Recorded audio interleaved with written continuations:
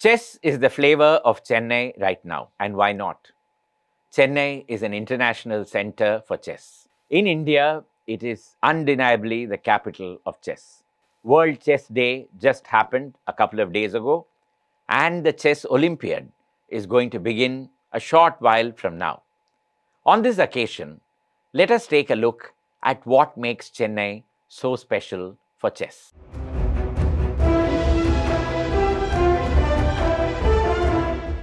Let's not forget that chess was an Indian game after all.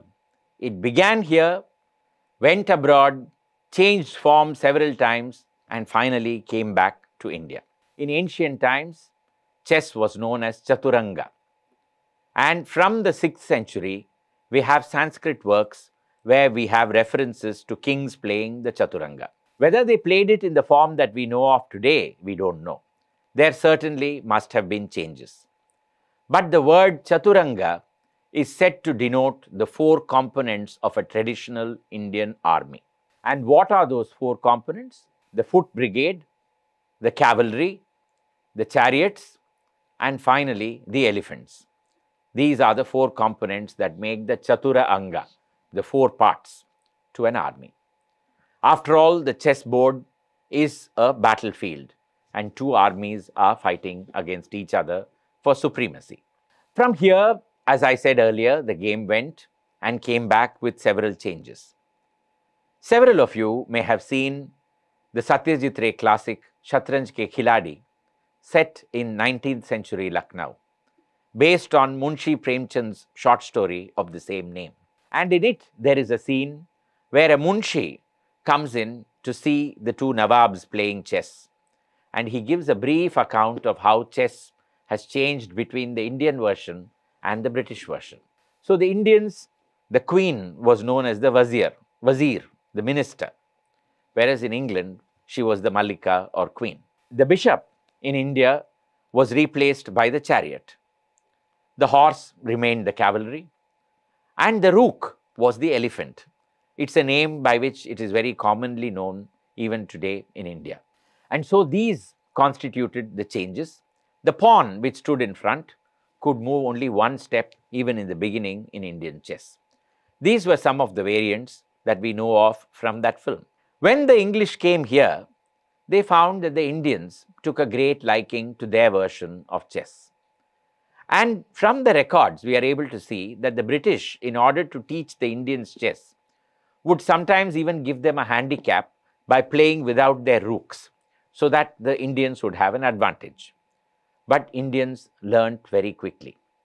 In 1829, Ghulam Qasim of Madras, along with James Cochrane of the East India Company, played a chess tournament against a team in Hyderabad.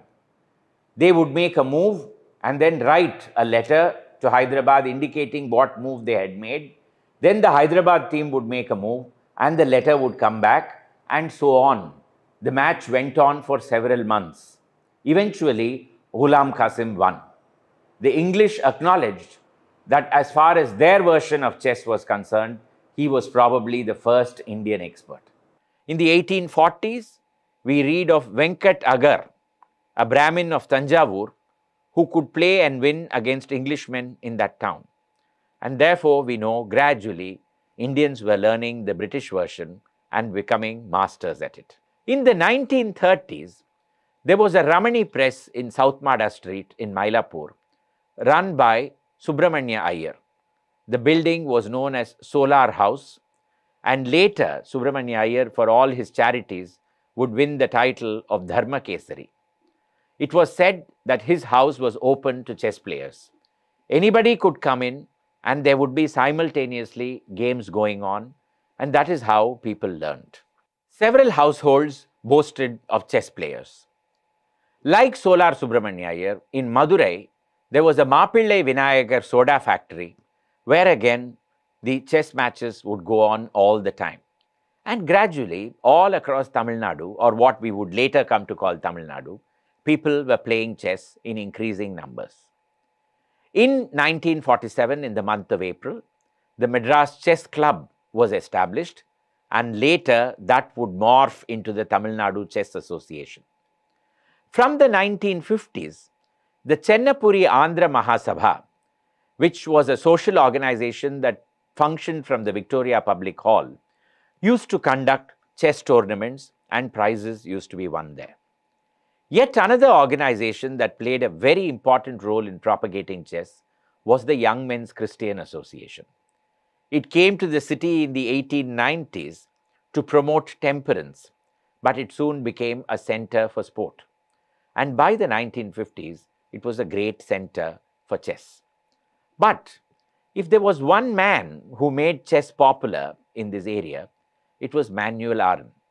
Aaron was born in Burma, and while young, he would see his parents playing chess. In 1942, during the Second World War, the family migrated and came and settled in Madras. And thereafter, Aaron began to gradually play the game.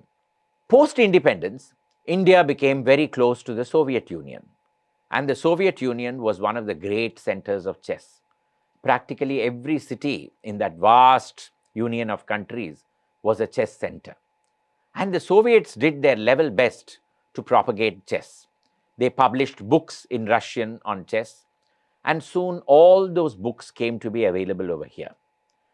Aaron learned chess, began to play competitively, and soon became India's biggest name in the world of chess.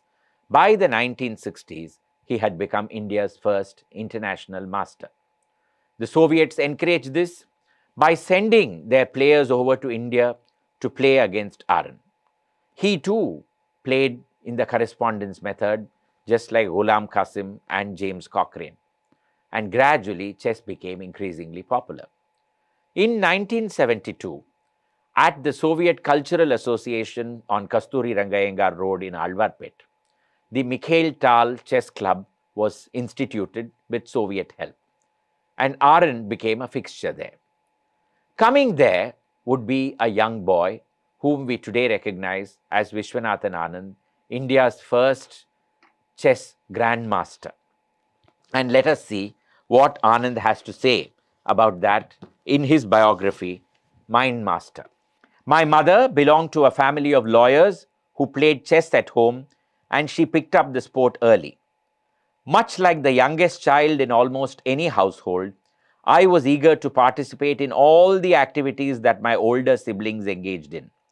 She had introduced chess to my brother, older than me by 13 years, and my sister, 11 years my senior, and I moved my first piece when I was 6. My mother was as good at the game as one could get playing at home without formal training. One day, my sister happened to spot a signboard that read Chess Club outside a building on her way back home from college. On investigating, it turned out to be the Mikhail Tal Chess Club, named after the former Soviet great, housed at the Soviet Cultural Center in the leafy, upscale central Madras neighborhood of Alwarpet. So Vishwanathan Anand joined the Mikhail Tal Chess Club, came under the influence of Manuel Aaron, and in 1988 became India's first international grandmaster. Thereafter, there was no looking back.